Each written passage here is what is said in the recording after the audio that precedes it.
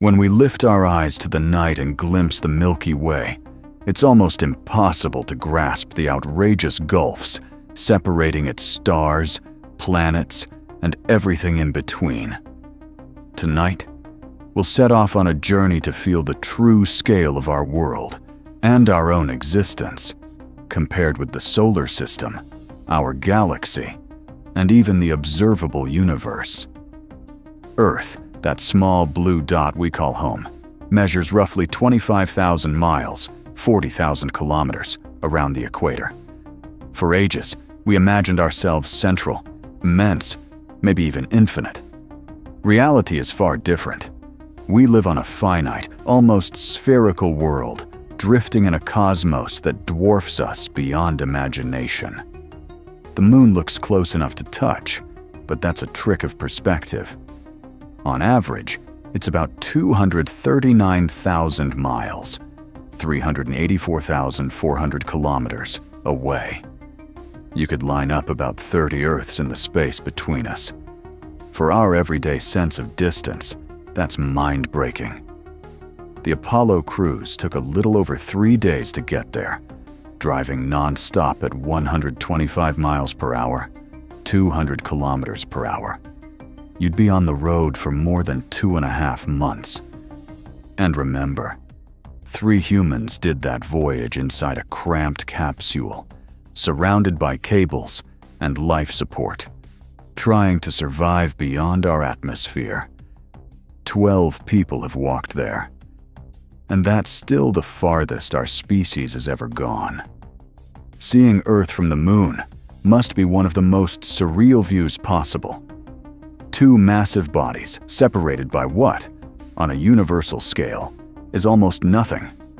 Roughly 1.25 light seconds. Push farther and the numbers explode. Mars, that rusty point of light, sits on average about 137 million miles, 220 million kilometers, from us. Over 570 times the Earth-Moon distance. In diagrams, that span is nearly impossible to draw to scale. A crude trip in a capsule would take a bit over 9 months, and the route isn't a straight line. It's an elliptical transfer, which can effectively double the path. Communications lag from 12 to 20 minutes one way, depending on orbital positions. If something goes wrong, there's no quick rescue. Let's climb higher still. Neptune, the outermost planet. From Earth, it ranges between 2.7 and 2.9 billion miles, 4.3 to 4.7 billion kilometers, depending on where both worlds are in their orbits. Very few human artifacts have ventured that far. The Voyager 2 probe is the only spacecraft to have flown past Neptune up close, back in 1989. Voyager 1 didn't stop there, but it now holds the record for the most distant human-made object, more than 15 billion miles, 24 billion kilometers, from Earth. Nearly 59,000 times the Earth-Moon distance, or 100 plus times Earth to Mars at average spacing. At these scales, astronomers switch units. 1 astronomical unit, AU, is the mean distance from Earth to the Sun, about 93 million miles, 150 million kilometers. Voyager 1 is beyond 150 astronomical units, over 14 billion miles, 22.5 billion kilometers.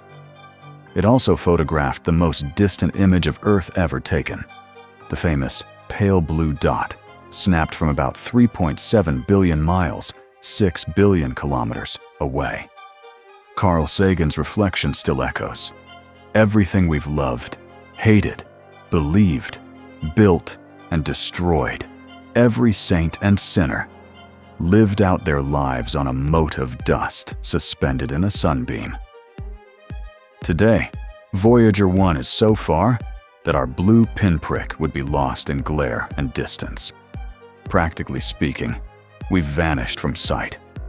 And nobody is ready to chase that far in person. Space is vast, harsh, and unyielding. Outside our tiny comfort bubble, the so-called habitable zone, the universe isn't designed for fragile creatures like us. And ironically, Voyager 1 still hasn't left the solar system by many definitions. The farthest frontier is the theoretical Oort cloud, a shell of icy bodies that may extend beyond 62,000 miles times 1,600.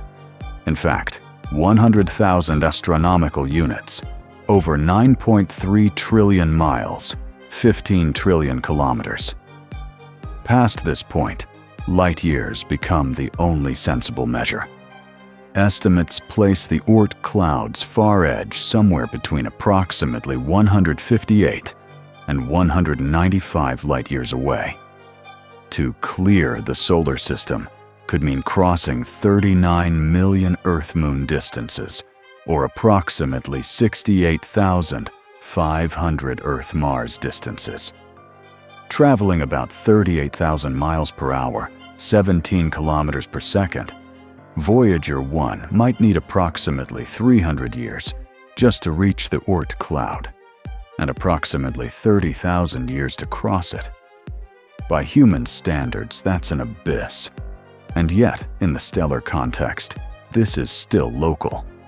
Our nearest star, Proxima Centauri, sits 4.22 light-years away. The Alpha Centauri system lies at 4.37 light-years. Reaching Proxima would be like covering approximately 104 million Earth-Moon spans. Using Apollo-era speeds, we'd be talking approximately 900,000 years of travel. Even the mighty Saturn V couldn't hurl a 100-ton payload beyond the Sun's grasp. With present-day technology, it's just not feasible. The scale of stars demands completely new propulsion ideas. For perspective, the Sun fades from naked-eye view at approximately 45 light-years.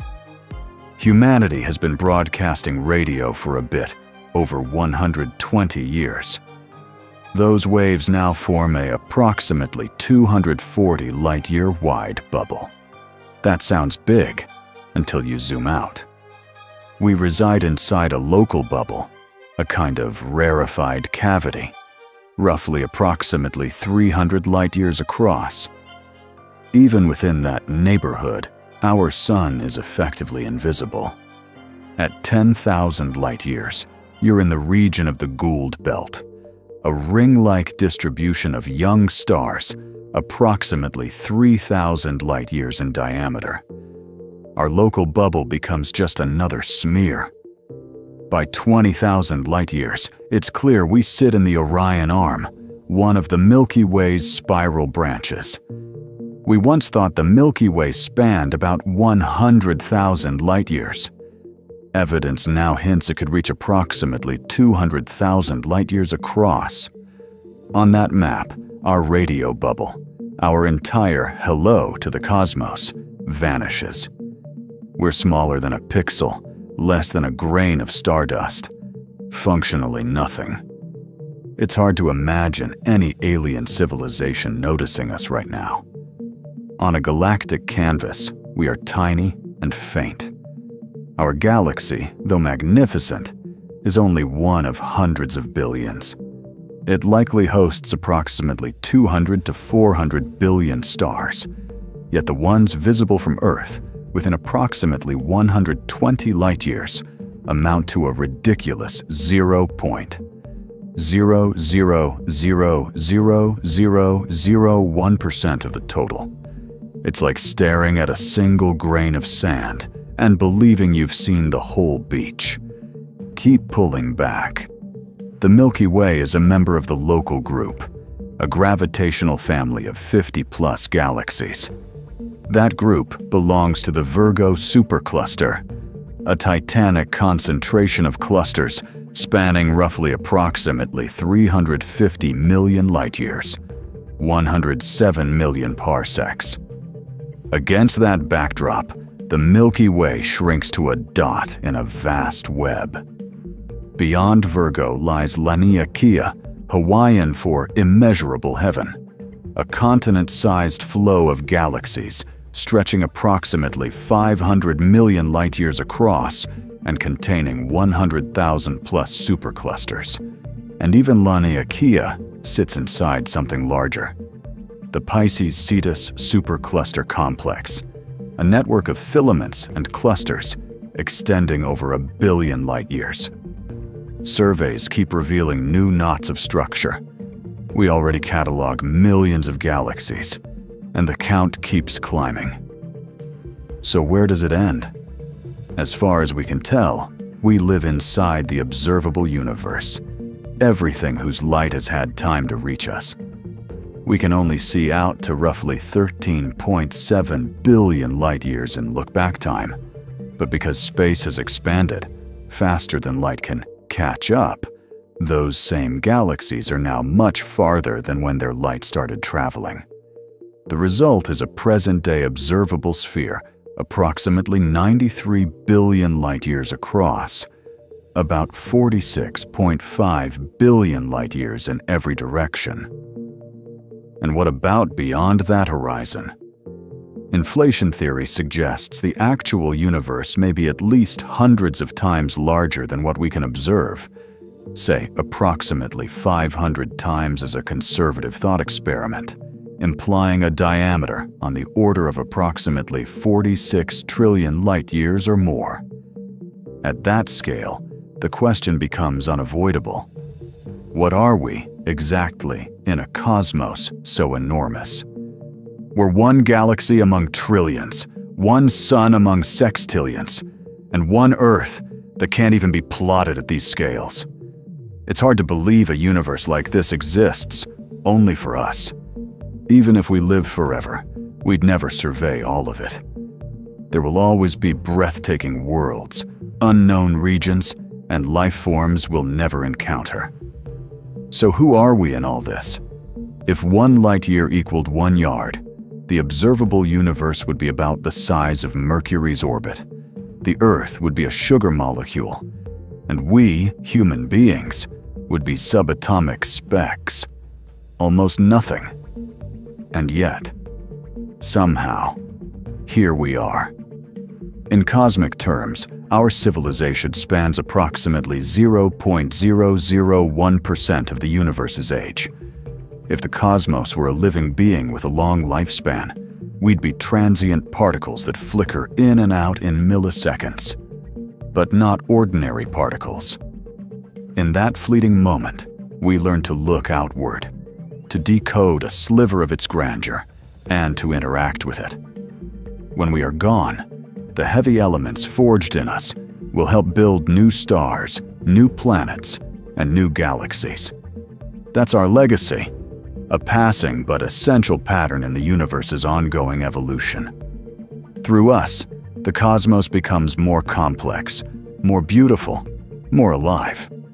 Fragile and brief as we are, we carry within us an astonishing brain, capable of wondering, creating, and discovering, tucked away in a small corner of space.